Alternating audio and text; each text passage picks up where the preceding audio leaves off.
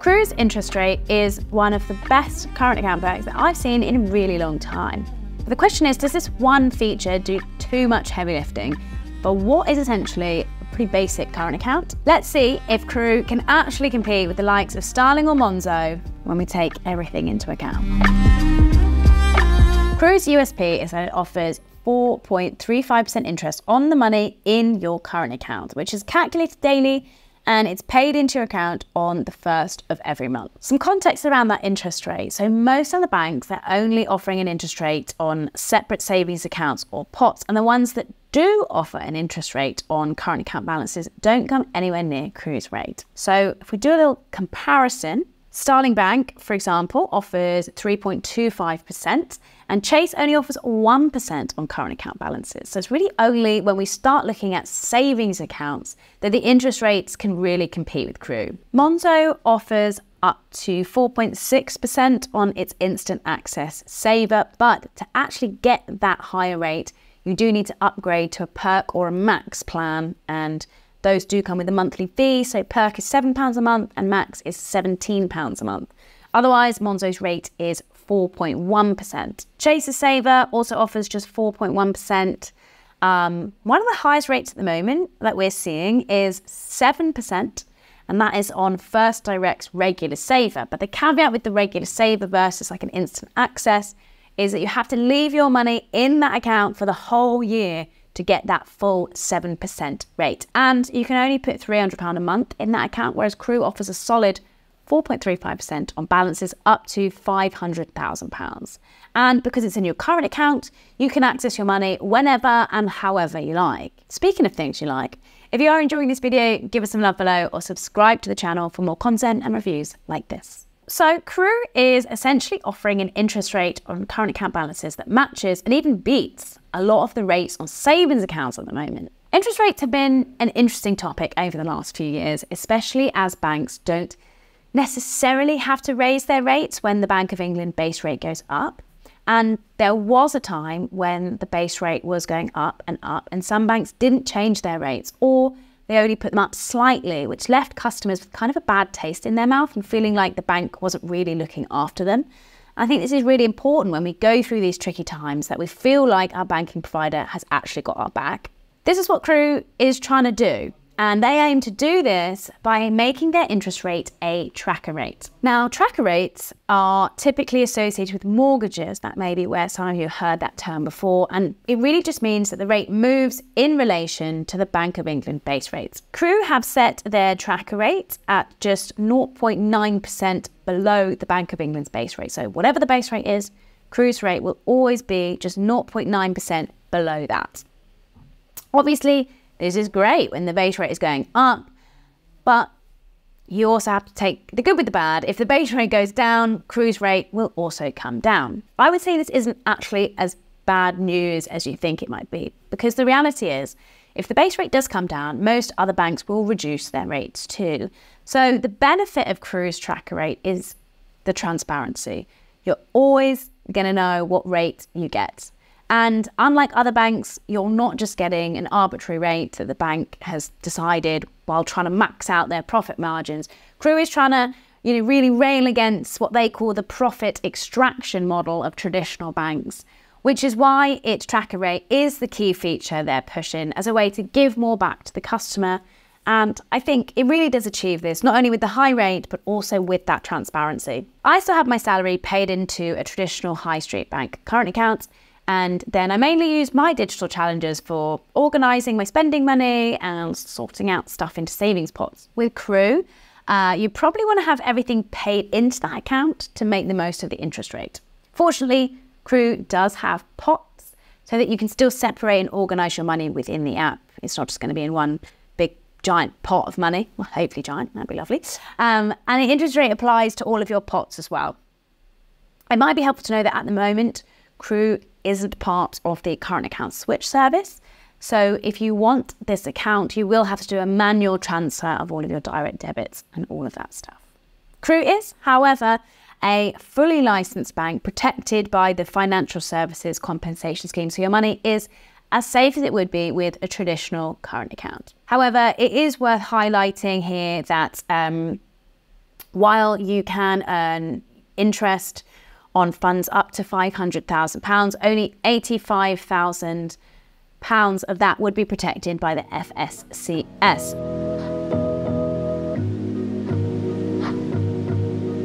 So how much is Kroo going to cost you? Essentially, Kroo is free to use with no account fees and no fees for spending abroad.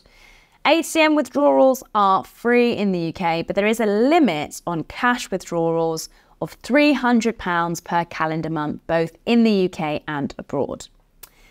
Typically with Kroo, their ATM withdrawals abroad are free up to £200, after which you'll be charged a 3% fee. But at the moment, they have an offer on where you'll get free ATM withdrawals abroad up to the £300 limit. And this is until the 31st of October 2024, but they have previously extended this offer.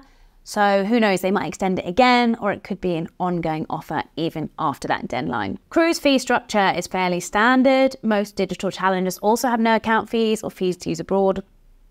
Starling, for example, has no fees on ATM withdrawals in the UK or abroad, with a daily limit of £300.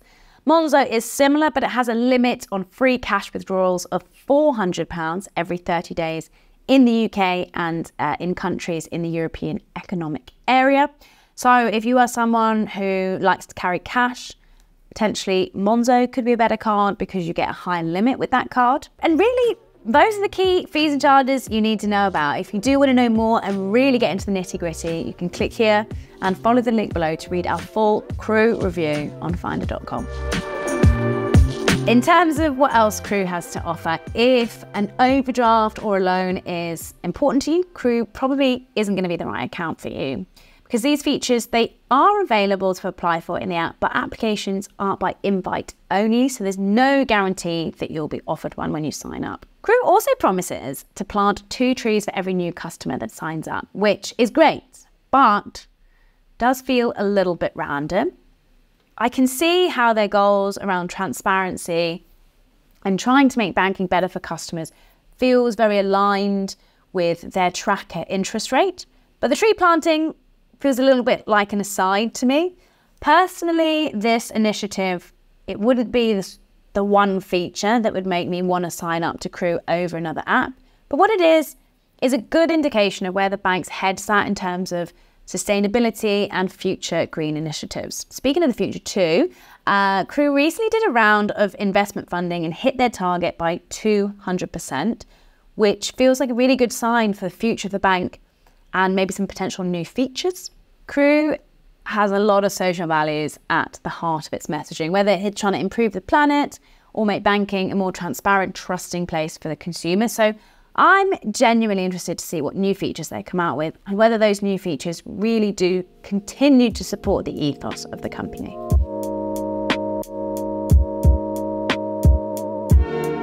Kroo. This banking app genuinely surprised me. I think Kroo's 4.35% interest rate on current account balances is not only a genuinely useful perk that isn't gratuitous and isn't just trying to suck customers in, but the rate itself genuinely matches most instant access savings accounts. And the fact that it's a tracker rate keeps everything super transparent and genuinely seems to align with Kroo's goals to be the first bank that people love and that people trust. You gotta dream big. In theory, with this account, you wouldn't need a separate savings account, as you can organise your savings into pots and still earn the same interest on everything in the app. This could be great for someone who doesn't want to faff around by having multiple banking apps doing loads of different things. When our banking expert, Kate Steer, reviewed Kroo against its own aims and other similar apps on the market, she gave it a 4 out of 5. Downsides, and potentially part of the reason that Kroo didn't score higher, are that this banking app is feature light. So Kroo does not have roundups, it doesn't have any rewards like cashback, there are no premium accounts you can sign up to, or additional features like investing options, which you do get with apps like Monzo, for example. And those overdrafts and the loans, while they are available, they're only available by invitation only. I really think that Kroo would be ideal for someone who wants to keep life simple when it comes to their banking app. With Kroo, you don't need to open a separate savings account or, frankly, move your money at all. You don't even have to use those separate pots if you don't want to. You'll get the same savings account level interest rate across everything. And sure, a lot of people use digital challenger banks just for their everyday spending, and you could use Kroo for the same thing, but you will get more out of that interest rate if you're, say, having your whole salary or putting the bulk of your cash into Kroo and storing it in your Kroo account every month. Thanks for checking out our review, guys. If you want more videos like this one, have a little click around here, subscribe to the channel and give us some love below. See you next time.